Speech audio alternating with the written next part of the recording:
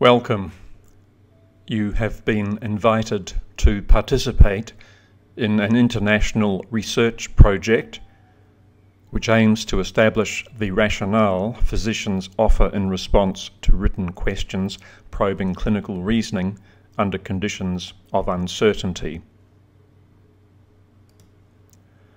We are using a modified version of the script concordance test, and in this short presentation we will go over the basic methodology. The format of the SCT is shown here.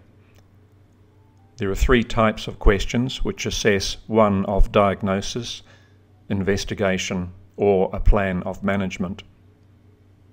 Every question follows the format shown.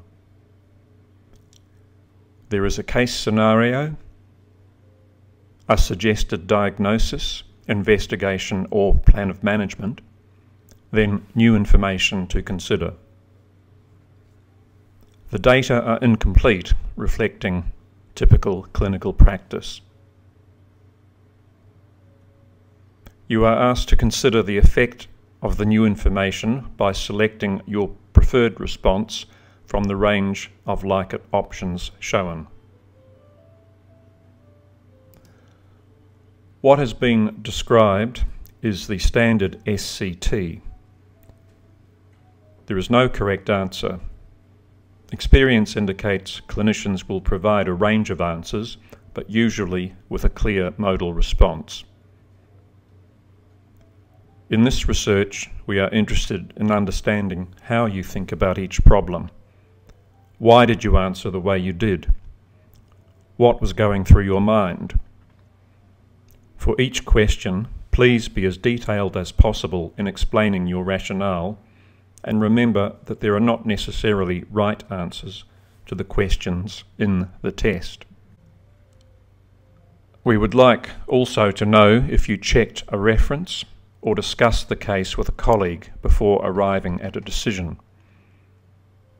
If you are already familiar with the standard SCT, you will recognise that what has just been described is a modification of it.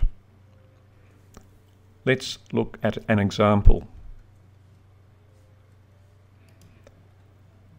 This question requires a decision about the utility of an investigation, namely blood cultures in a patient with a fever and respiratory symptoms and who has been taking an antibiotic for a week. You are asked to determine if the new information, that is, the use of an antibiotic, has any bearing on the utility of the proposed investigation with blood cultures. There is no correct answer. What has been provided here is for illustrative purposes only. This research is undertaken online using a SurveyMonkey questionnaire. If you choose to participate, we will provide you with the link. Participation is anonymous.